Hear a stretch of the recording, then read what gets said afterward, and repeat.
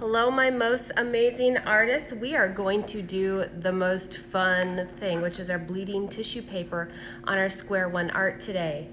I've pulled out color wheels. They're at your table because these are going to help you put down your bleeding tissue paper so that you don't make muddy colors or brown colors. You want bright, beautiful colors.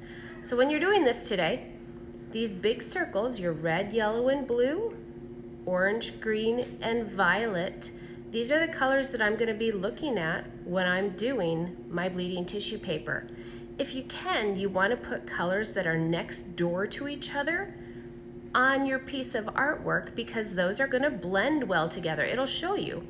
If you put green and blue next to each other, you'll get blue-green. If you put blue and purple next to each other, you'll get blue-violet. So it'll show you what you get if you mix them. If you put colors that are far away from each other down, like orange and green, you'll end up getting a brown color. In fact, if you see my color wheel up on the top of my board, I have a red line connecting the orange, the green, and the purple. Those are our secondary colors, and they don't blend well together. So think about like a stop sign with the color red and think stop. Don't put those colors together because they're not going to turn out really pretty. Now that we've looked at that, we're going to look at our Square One art. This is our kindergarten project. This is the one I'm going to be working on today, but it is the same process for our second grade project and our first grade project as well. The only difference is second grade, when you put down your colors, you can put them so that you can color the petals, you can put blues in the sky, green for your leaves in the ground. First grade, same thing with you. Maybe bright, beautiful colors up top and greens at the bottom for your ground. Kindergarten, yours is a little bit different because you can put colors all over. It doesn't have to be any certain color, but you want to look at your color wheel. Okay, so when you put on the bleeding tissue paper, this is what it looks like. It's tissue paper just like you put in a birthday gift, only it's cut into little squares, and it's special because it will release color when you get it wet. These pieces are kind of stuck together. That's how they come out of the package, and then when I cut them, they stay like that. So you're gonna wanna separate them. You can see this one has about 5 or 6 pieces all stuck together. So you wanna separate it. You don't wanna put down a chunk all at one time. So kindergarten, when you do this today, you're gonna take any color, but think about your color wheel, colors that are next door to each other. I'm gonna put my brush into a little bit of water here, and then I'm going to put my bleeding tissue paper down and dab the top of my bleeding tissue paper. When I do this, you can see already that there is color coming out of it. See that?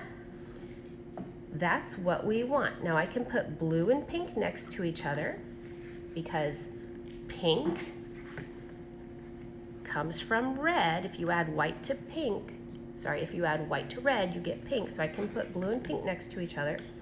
So I'm just gonna lay down my next piece and then tap the top with water. I'm not brushing and painting, I'm just getting it wet. I'm gonna keep doing the same thing. Put my piece down and tap it with my brush. There we go. Now I'm not gonna take it off, I'm just gonna let it be right here, and you can see those colors start to seep out. I'm gonna put a blue, now there's a lot of water right here already, so I'm just gonna lay that down to begin with, and then tap the top of it. Your fingers are gonna get dirty, totally okay. Don't worry. And it's not gonna come off right away with like a baby wipe. Do you see what I did there? I got my paper wet first. Now I'm gonna lay it down. That's another way you can do it. But you wanna make sure that your tissue paper gets wet. If it doesn't get wet, it doesn't release the color. All right, so I'm gonna put a pink over here, a light pink, brush my paper with a little water, dab the top of my tissue paper, and I'm gonna repeat this process until I have gotten the whole thing filled. So here's another little piece. I'm gonna get my paper wet, put that down. And I can put purple and red next to each other because they are next to each other on the color wheel. Now I want you to stop and think, okay, I'm gonna pick up a green, this beautiful dark green. Can I put green next to red? Stop and think. Look at the color wheel. Are green and red next door neighbors? Here's red, here's green. I can't because they are across from each other. These are actually complementary colors and they don't mix well together. So I'm not gonna put this one here because it'd make a brown and that's not what I want. I'm gonna put this dark green over here.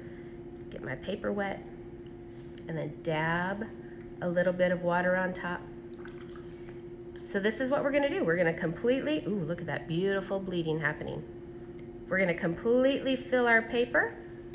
When you're done, you're gonna bring this to the drying rack, clean up your mat, and then make sure all of the little tissue paper gets back into these containers. Some of it's gonna fall on the floor. Make sure you pick it up because I wanna be sure we use all of it. What else? Brushes and water. Please bring them back to the sink because I'll get new water for the next class. If you are not sure if a color will go well with something, ask me, ask a neighbor, look at the color wheel. These are gonna be beautiful when we take off the tissue paper next week. Here we go.